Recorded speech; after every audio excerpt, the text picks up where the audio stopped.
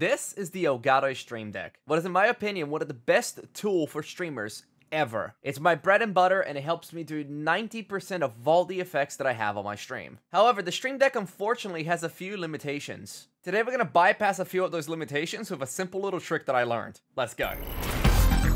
How's it going, everyone? Hope you all having a fantastic day. My name is DeSynkro. I absolutely love my Elgato Stream Deck. I could not live without it. But as amazing as a Stream Deck is and the amount of things that you can do with it, there are certain pieces of software out there that can achieve just a few more things. Take Touch Portal, for example, and the complexity of the things that you can do in Touch Portal with just a simple click of a button. And as much as I love Touch Portal, I'm not always going to have my phone available for usage as a secondary Stream Deck. I'm not always going to have my phone to be able to use the buttons on Touch Portal. So for a while, I was wondering if there was a way to use my Elgato Stream Deck to activate the buttons on Touch Portal. What if we could use our Stream Deck to control our Touch Portal? Why would I want to do this? What would be the benefit of me doing this? So as far as I'm aware, and correct me if I'm wrong, Elgato still hasn't added native support to be able to turn scene and source filters on and off. You still have to do that manually. And another issue that I've come across the Stream Deck is this awful and obnoxious lag and this delay that the multi-actions have that are still present in the Stream Deck a few years after release. I'm not sure this is an issue that Elgato can even fix. I know that there are ways to lower that delay, but not completely get rid of it. So yeah. Programs like Touch Portal don't have this issue on the multi-actions. You can even turn a bunch of filters on and off as well, and there will be like no delay whatsoever.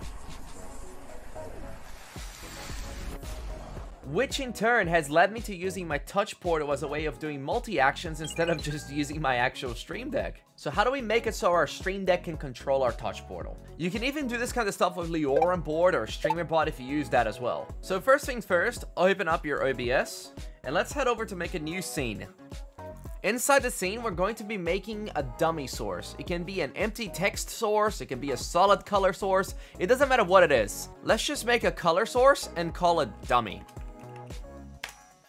Once you're done with that, hop over on Touch Portal. On Touch Portal, click on an empty square, hop over to On Event, look for the OBS tab on the left, scroll down until you see Events, and choose On Source Visibility Change, and add it. Now select the source that we just created, in our case it's dummy, and change it from becomes hidden to becomes visible.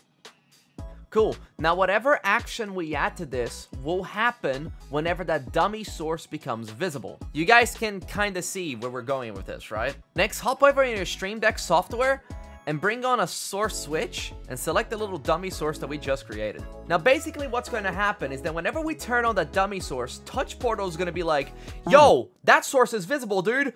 Do all these things. And let me tell you this, you can have something that's so incredibly simple, such as turning multiple sources on and off, like you guys can see. Or you can be like me and do something ridiculously complex. But if any of you guys have ever been in my streams, you know that my effects work pretty flawlessly. Mostly. Why the fuck you lying? But yeah, it's a pretty simple thing to do, and I didn't even know you could do that up until a few months ago. But that's it, friends. That's how you can make your Stream Deck control your Touch Portal. It's literally that simple. I hope this was able to help you guys and hopefully opens up new opportunities for you guys to create really cool stuff with your Touch Portal.